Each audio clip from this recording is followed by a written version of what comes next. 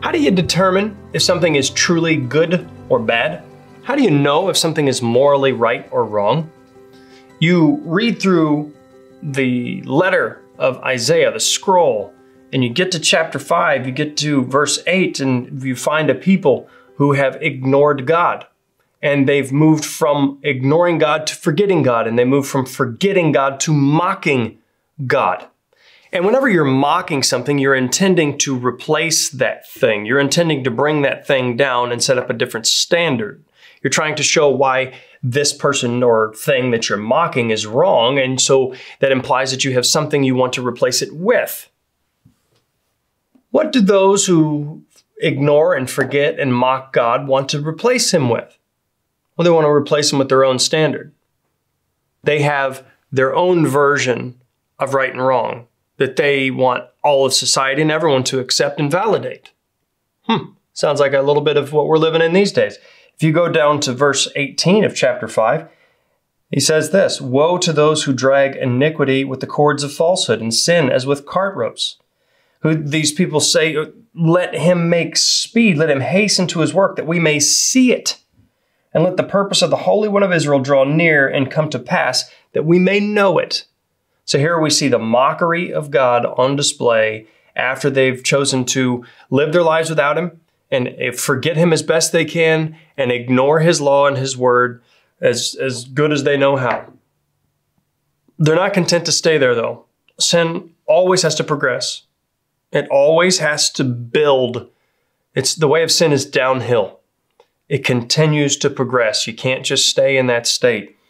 And so what do? Where do they go after they mock God? Verse 20, "Woe to those who call evil good and good evil, who substitute darkness for light and light for darkness, who substitute bitter for sweet and sweet for bitter." What they're doing is they're taking the moral order and they're flipping it on its head. Why would you want to do that? That's what rebels do. Mankind, at our core, we are rebels. I will not submit. I will not do what my Creator has told me. I will do it my way. I will do things the way I want. And somehow believe that I won't suffer the consequences for it.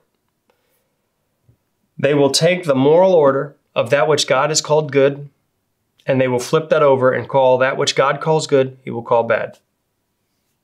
We're right now in the beginning of a time of the calendar year where people are very proud of a particular way of living.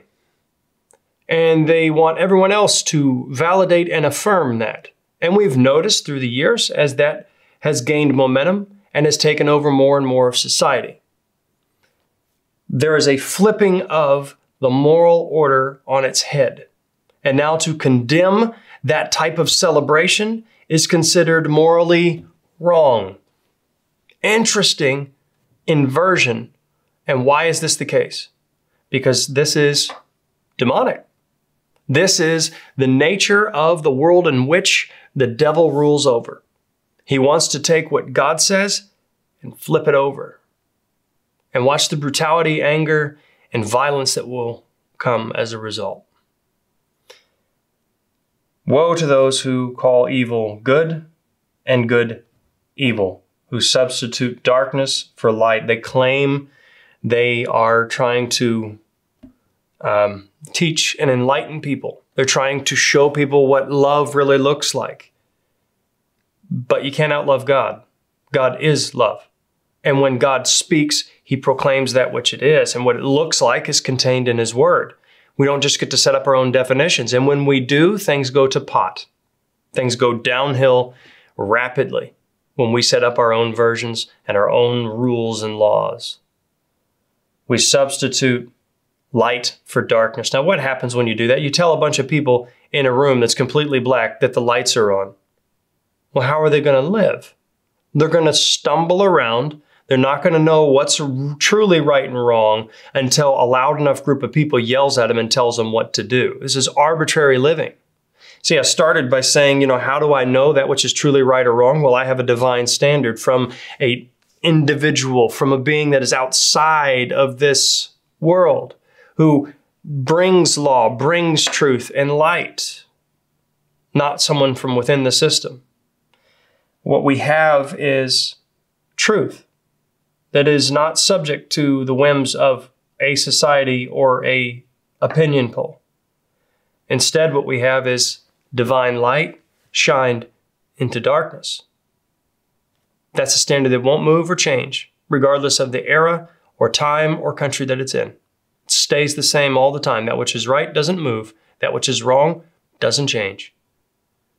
That's not what happens when you ignore God and forget God and mock Him and then move to replace Him. Once you've done that, now it's just what? Whoever might makes right. Whoever has the most momentum behind their opinion wins. You want to live in that world? A warlord type of world? Well, that's the world that we want to create. That's a world that is a small replica of hell. Hell is the inversion, the full inversion of all things that God says is right. People who want their own way will have it. Woe. Woe to those who call evil good and good evil, who substitute bitter for sweet and sweet for bitter. It's not my job to amend and change and alter the message or the word of God and what it is that God says is right or wrong. My job is to open it, to be taught from it, to learn what God would say, and then to live that out, to respond to it, to believe it and respond to it, not alter it. And man, there's so much desire to alter His words. There's so much of a desire in the background, in the back of most of our minds to say something like, did God really say that? Is that really what He proclaimed? Or is there another way to understand this? Is it a nuanced argument or something along those lines? God's word is, for the most part, pretty clear and pretty easy to understand. Our problem isn't that we understand it or that we fail to understand it. Our problem most of the time is that we lack the will to actually do it. And there's the prayer request. Lord, help me move within my own heart to want to do your will, to be courageous enough to walk in your truth, to proclaim it as well, to not be silenced by the mob, but to speak what the divine word has to say, rather than living for the passing pleasures of sin. I hope the word of God you find to be sufficient for all you need for life and godliness. Thanks for joining me.